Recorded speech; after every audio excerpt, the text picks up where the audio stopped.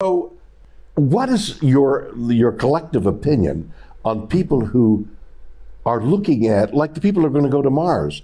Once the instruments go, people are going to go for at least a year and a half. Wait. So Bill, I think the people who want to go to Mars have already noticed that NASA has plunked an SUV-sized rover on Mars, following a half dozen other rovers that got there before it. Right. And this current rover brought a helicopter.